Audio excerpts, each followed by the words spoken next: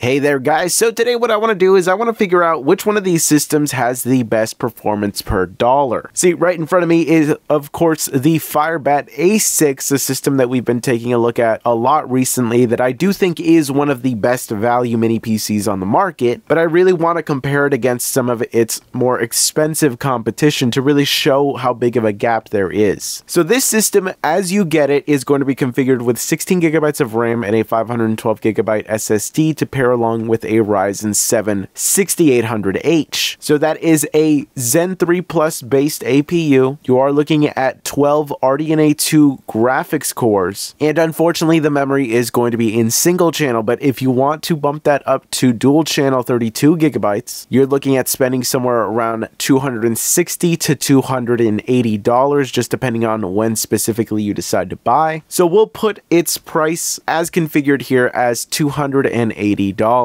Next, we have the Minis Forum UM760. This mini PC is rocking a Ryzen 5 7640HS, so that is a 6-core 12-thread Zen 4 based processor, and that has 8 RDNA 3 GPU cores. As configured, it does have 32 gigabytes of RAM, and it has a 1TB SSD. Now, this is a chip that is very rare on the market. You really don't see very many mini PCs that are rocking the Ryzen 5 7640HS or all of its different derivatives, and I think it always found itself in a very awkward space where it never really stood out enough for anyone to consider building around it. Sometimes you can find some good prices on mini PCs that are rocking this chip, but unfortunately right now is not really one of those cases. This specific mini PC, as configured off of Amazon, is $390. So $100 over the price point that we are looking at for the FIREBAT A6. Now, is there going to be a $100 difference in terms of performance? Well, we're gonna have to see that. But next, we of course have the Boss Game M4 Neo. This system right here is rocking the Ryzen 7 7840HS, and that is paired with 32 gigabytes of RAM and a 1TB SSD. Now, this system, as configured, can be found on Amazon for $418. So that is 8 Zen 4 CPU cores, 12 RDNA 3 GPU cores, and 32 gigabytes of RAM. So that's about $140 more expensive than the FIREBAT A6. But of course, it is the same amount of GPU cores, but with a whole new architecture. And we do see same amount of CPU cores, but again, a bump in terms of architecture. So let's see where all of these stack up in terms of value for the dollar. Now, to start off the gaming comparisons, we're going to start with Counter-Strike 2 running with the lowest in-game graphics settings and of course no FSR upscaling. And like this, we can immediately see what the differences are across all three systems, where the 680M is giving us an FPS average of 122 with 1% lows of 79. At the top end, the 780M is giving us a FPS average of 150 with 1% lows of 98. In general, all three systems are not that far away from each other, but really the biggest disappointment right now for the price is the 7640HS based system, because that 760M is just not really giving us that much more performance over the 680M. The new architecture just cannot make up for the difference in terms of core count here. While the 780M does provide a 23% increase in performance over the 680M, the 760M is only looking at an 8% FPS increase. Considering the price difference between these two systems, it just does not seem worth it at all.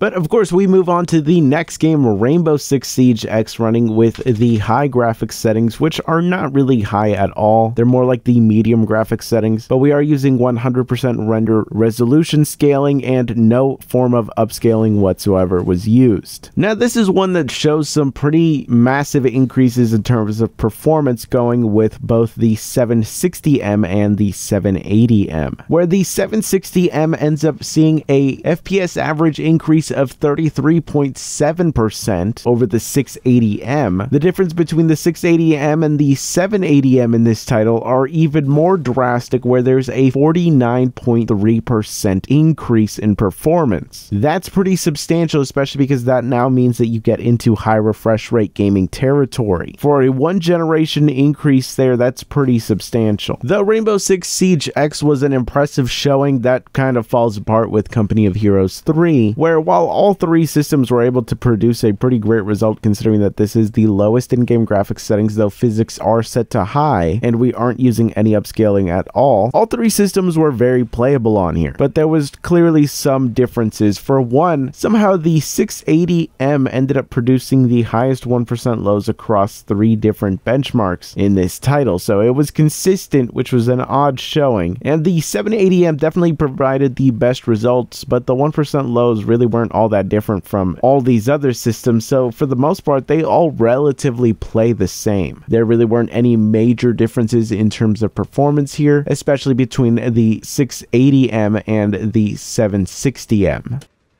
But moving on to Mount and Blade 2 Bannerlord running with the medium graphics settings. You can see across the board here, again, we see a very minimal increase in performance between the 680M and the 760M, where in terms of the FPS average, we're seeing about a 10% increase. While between the 680M and the 780M, we're seeing a far more substantial 34.69% increase in performance. And crucially, that does get our FPS average to be above 60, though the 1% lows still fall below that, not by a substantial margin, and the gap between our 1% lows and our FPS average is not very substantial at all. That means that the 780M is going to be a consistently smoother experience. I did also try out Shadow of War running with the medium graphics settings, and across all three systems we see a similar pattern where the 680M and the 760M are practically identical to each other, while the 780M does end up taking a pretty noticeable lead here and is just shy of that 60 FPS average that we're hoping to get here. Considering the type of title that it is, I don't really think that that's really all that bad. It's close enough to 60 that it is going to be a noticeably better gaming experience, coming out to about a 23.4%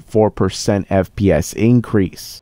And lastly, we're taking a look at Tiny Tina's Wonderland running at the low graphic settings, not very low, but just low. And here again, we start to see the similar pattern where the performance difference between that 680M and 760M is not all that substantial, though the 760M does have a noticeable lead here, but the gap between the 680M and the 780M is far more substantial. Though it should be said that all of these systems are going to give you a great result playing this game on these exact settings. That 780M is going to be a smoother experience overall, where we end up seeing a 32% FPS average increase between that 680M and the 780M versus only a 10% FPS increase between the 680M and the 760M. So where does that leave us? Well, that pretty much shows us that for sure at current market prices, the systems with the Ryzen 5 7640HS just are not worth it. At least this specific model at $390 is not a great value at all, because we saw an average increase across all of the games we tested, just under a 12% increase, and that's on the FPS average. All of that for a 39.29% increase in cost. The value proposition there just is not really there, and one of the biggest downsides is the fact that you don't really see any systems with this chip that have bonus features like Oculink or something like that. If this system had Oculink, you could at least make an argument for going with that, but at the price point that it's at, it just does not make any sense, especially when we compare it with the 7840HS, where at least there the value proposition is a little better. We saw an average performance increase of 31.59% over the 6800H, and that came with a price increase of 48.93%. So a still more expensive